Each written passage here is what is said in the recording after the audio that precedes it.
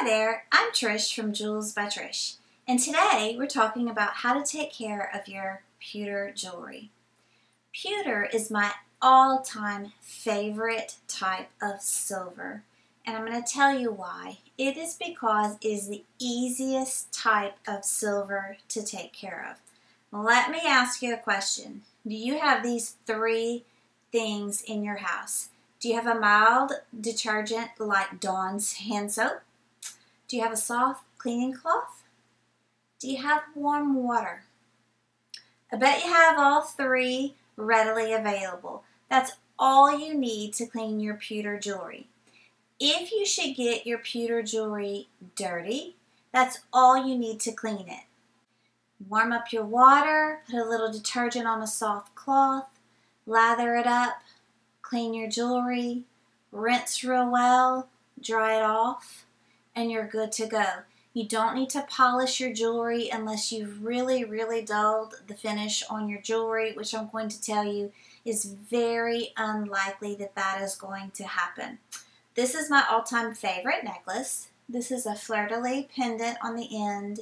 This is pewter. I've had this necklace for over 5 years. It was one of the first pieces I made for myself. I wear it nearly every day. I have never cleaned it. I've never had to clean it. Pewter is just fabulous. Unless you're doing sports or something crazy in your jewelry, which you shouldn't be, you're not going to get it dirty.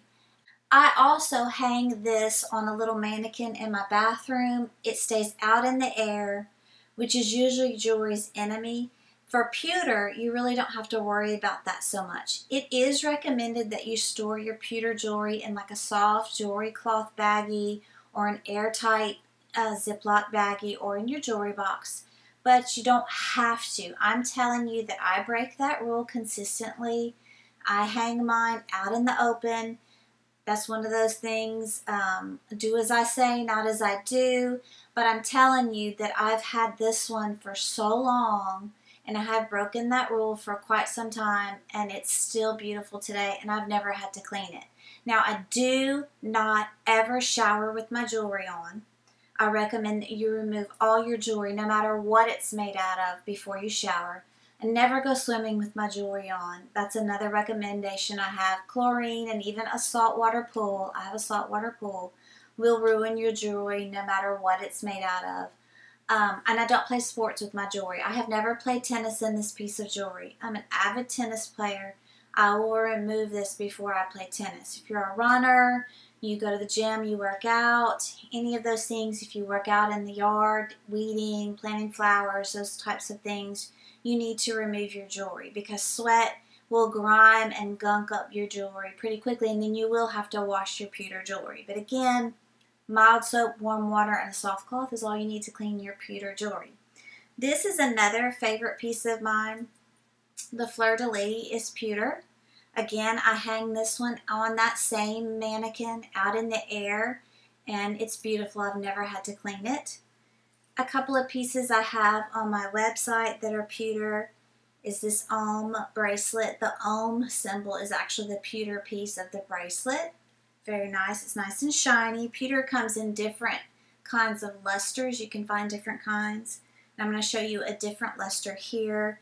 This is the real pearl necklace. The lily on this necklace is pewter, and it has a nice texture to it, which changes the luster of the piece, which is really cool.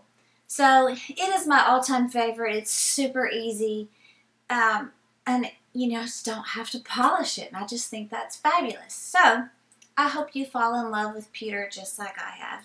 And be sure to stay tuned because I have a treat for you after the video of my favorite kind of music, something you may not know about me.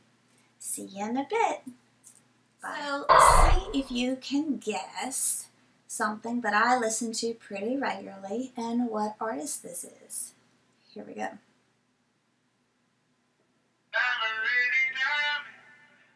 I'm shining bright 'cause I'm really great. He asks me if I'm real.